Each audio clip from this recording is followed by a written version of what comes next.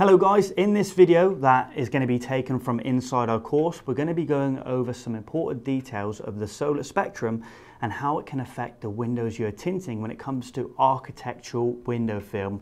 Now, architectural window film is often overlooked in this industry, and you can sometimes make 5 times the amount doing an architectural window film job as opposed to doing a car window tinting job. But there is more theory involved, and there really isn't anywhere to learn this theory, which often scares so many car window tinters away, as you know, they're afraid of breaking the glass if they use the wrong film, or just not understanding how all of this works. And you know, if you didn't know, we've teamed up with Kepler Window Films to create the world's largest architectural window film course that covers just about every single aspect film, from customer pain points, film types, glass types, and even security window film. And I'm going to put a link below if you're interested and you really want to go full on with this. But we wanted to post this video just to try and help our subscribers get started and push them in the right direction.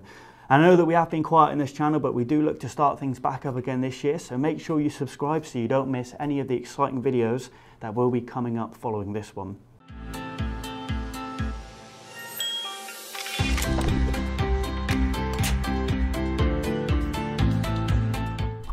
Now in this lesson, we're going to go into some of the science of the sun and the solar energy that we need to focus on. Again, get that pen and paper ready, because this may feel like it's really technical, but the more notes you take and the more you rewatch it, it's just going to keep getting easier and easier. So first, we're going to talk about the sun's solar energy and what it does to the earth and the glass that we tint.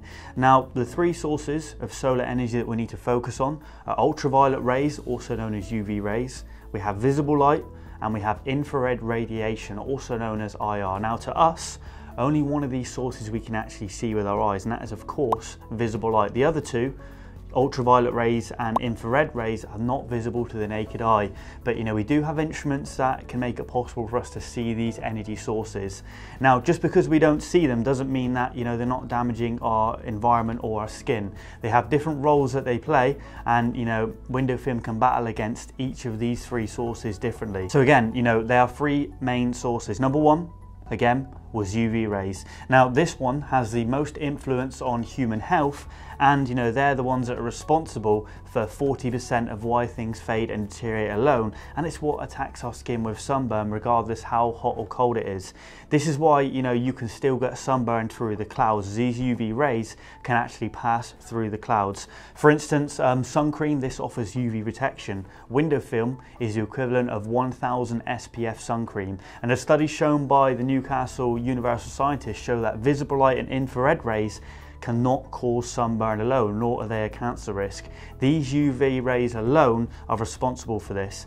Some insects and animals are actually able to see UV light, but it just seems so foreign to us because all we do is think about visible light, and we think this is what gives us a sunburn. And second up is just that, and that's visible light, which I'm sure you know what it is. This is the light that we see as humans, so really straightforward.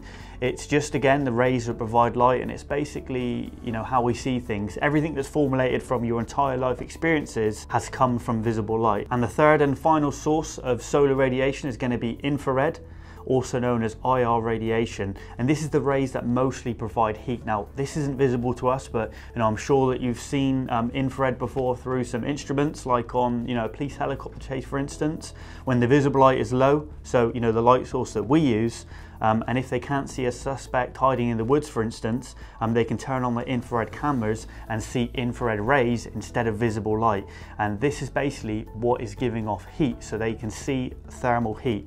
Now, all of these 3 things are responsible for solar radiation as a whole, but they all have different shares in how much they are responsible for it. So UV rays is responsible for 3% of the solar radiation, and visible light is responsible for 44% of the solar radiation, and infrared is responsible for 53% of the solar radiation. So again, all these things combined is basically how the solar radiation or solar heat hits the earth. Now again, don't get overwhelmed, it's really basic stuff. If you need to write this down, you can, it's going to make it a lot easier. But we've learned so far the 3 sources of energy from the sun spectrum that we need to worry about. I'm sure, again, you've seen a UV light projector before, maybe in a tanning bed, or even a UV bulb known as a black light. You've obviously seen visible light, like a light bulb, or just anything we see outside, and I'm sure that you've seen a heater which gives off infrared heat. Now when you combine all of these three things into one, the sun's energy emits all of these three things at once. You know, it beats it down on the earth. Now, when all of these three sources of energy we've talked about are packaged into a combination of solar energy, when it hits an object, that object is going to have three choices of how it wants to deal with it. It can reflect the solar energy away, it can absorb it into itself, or it can transmit it. Really simple, there's three things it can do. Now this is known as the RAT equation: reflectance, absorbance, and transmittance. Now all of this is always going to equal 100. So for instance, if this energy hits the black seats on your car, so the energy from the sun with these three things all packaged up hits the seats in your cars, it's black. So it's not going to reflect any heat away, and it cannot transmit anything through itself like glass. So the only option it has is to absorb all of this energy into itself. And this is why when you get in your car sometimes, you know, the black seats can be really, really hot, because it has no choice other than to absorb all of the energy into itself. And now if we talk about snow, the complete opposite, you know, this is white. It cannot absorb barely any of this energy because it's white, and it cannot allow it to pass through it. So the choice that this is going to have is to reflect it. And this is why that, you know, you're at even more risk of getting sunburned if you're in the mountains and there's a lot of snow, because all of this reflected energy is coming off the snow and hitting your face. So now you understand all of that, you know, really basic stuff. If you understand that, we're going to get into how this fits into windows and window film. Now, if we have 100% of that solar energy from the sun, and if this hits a clear pane of glass, it will reflect 8% of this energy away, it will absorb 9% of this, and it will allow 83% of this energy to pass through it. Now, if we look at a 20% neutral grey film, so a darker film, from this 100% of solar energy that hits it, it will allow 27% to be reflected away. It will now absorb a massive 52% of this energy, again being a blacker finish, and it will transmit 21% through itself. And the detail that we need to focus on here is going to be the absorbance. You know, pretty much everything on this planet will expand when it absorbs heat from the sun, and the darker the film you choose, the more that it's going to absorb this energy. So it doesn't just, you know, absorb it into itself, into a sheet of window film. It's going to absorb it into the glass that is installed on. And again, when it absorbs this energy, it's going to cause it to expand.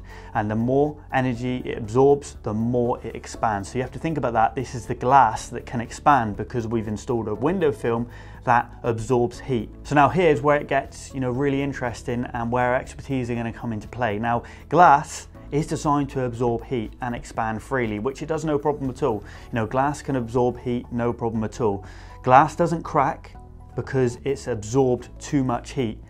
In most cases relating to window film, glass cracks because it's absorbed heat and it's trying to expand, which is again what it can do, only to be met by the cooler glass, so the colder glass that is around the edges that are behind the frame. They're protected from the solar energy behind the frame, so the glass around the edge is going to be cold, and this can crack a lot easier, especially when it's met by warm glass. So what happens is when the glass expands, it hits these cold sections around the edge of the glass, which again can crack easier, and these two clash, which can cause it to crack. So again, you know, glass expands completely fine and contracts completely fine, but what it doesn't do is when it meets a cold area of the glass that is a lot weaker and it doesn't want to move, and these two clash and it can cause it to crack.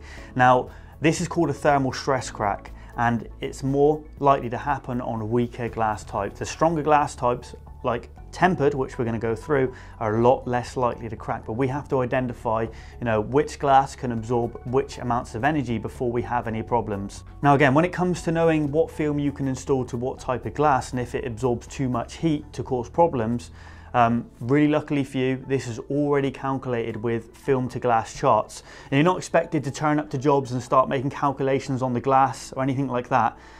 Again, the top suppliers like us have already done all of these calculations for you. We know the maximum absorbance of all the different types of glass and their different limits. It's really straightforward. We're just going to go deeper into how they come up with these calculations. And you know, this isn't just a simple window film problem. Glazing companies also have to be really careful when they're installing glazing systems, and thermal stress has to be calculated into all the different projects they do.